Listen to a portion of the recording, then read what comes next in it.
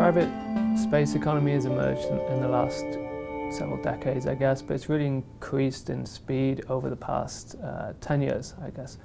SpaceX and Blue Origin are the ones that are really making this go faster. Elon Musk's SpaceX is obviously launching rockets at cheaper prices than ever before, and that's allowing more people than ever to get into space, and that's probably the biggest pro of private space and the private space economy, is that we're enabling more access to space, we're enabling people to do more things, more great things, which ultimately help us here on Earth. Against that, there are some cons. Not everything is great when you launch into space. If you do it in the right possible spirit, then it's all fantastic. If we're going to the moon, if we're going to Mars to better the species, then obviously that's a great thing for Earth, it's a great thing for humanity. But if you throw in capitalism and making profits, then sometimes the waters can be muddied, and that's not necessarily always a good thing. You can have things like monopolies in space, something that not many people have ever thought of, and you can have poor regulation, and it's a very dangerous place, space, and you can have incidents, accidents. There's a host of things that could go wrong if we don't approach space in the right way. And with the private sector and with little regulation, not saying that there is little regulation, but if we don't keep up regulation, then some things can go wrong. The main form of regulation is a treaty, actually, that was signed in 1967. It's the Outer Space Treaty, and it governs what you can and cannot do in space to a certain degree.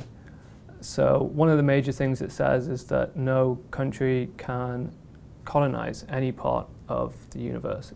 So you can't go to the moon and claim part of it. So 2 years after that treaty was signed, America did go to the moon, and they planted a flag on the surface, famously. But they actually went to great lengths to explain that that wasn't something that represented that they owned any of that territory. It was merely a symbol of achievement rather than staking any claim to the moon. You also see a lot of websites where people are claiming to sell parts of the moon. That's completely illegal, impossible. That's really just a piece of paper you're giving someone.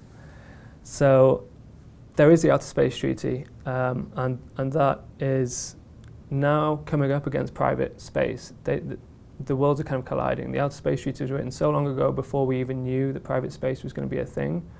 So these private space companies that have grand designs, that Elon Musk wants to go to Mars and wants to build a settlement and a colony, he's going to run into the Outer Space Treaty at some point. He's not going to be able to do that without tackling this law that was signed by all the major spacefaring nations that says that nobody can claim part of another planet. So how do you build a settlement without claiming part of that planet? And I guess another part of that is resource gathering. America has already said that you can take resources from a place without owning it. So essentially you could go to the moon and you could take hydrogen from below the surface, but you don't actually have to say that you own that part of the moon.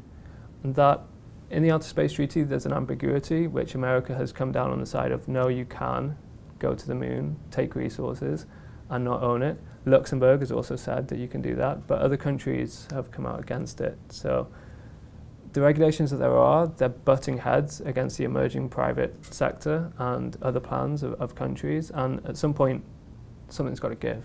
Essentially, to do anything in space, in the private space sector, you have to have a solid business plan, just like anywhere else in the world. So you have to be able to make money.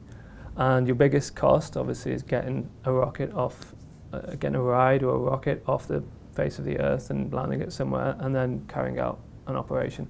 Asteroid mining, some people don't take it so seriously within the industry because it's incredibly expensive just to go to the moon, which is obviously a fairly standstill target, the moon. If you're trying to land on an asteroid, put equipment down, put some kind of automated equipment down, take the resources, take off from the asteroid, bring it back to Earth, your overheads are so astronomically high that there's almost no way you could make a profit unless you were taking something so rare from that asteroid that you would sell it for an absolute fortune here on Earth. So, I mean, the law in America that they said you can go to other places and mine resources and you don't have to claim ownership was backed up by the asteroid mining companies, which were very hot at the time of that law being signed. They pushed for it because they knew that the Outer Space Treaty was in their way, and they managed to push through a law just in America that says you can do it. So legally, as long as they take off from America, they can do it. Whether they'll ever do it is another question.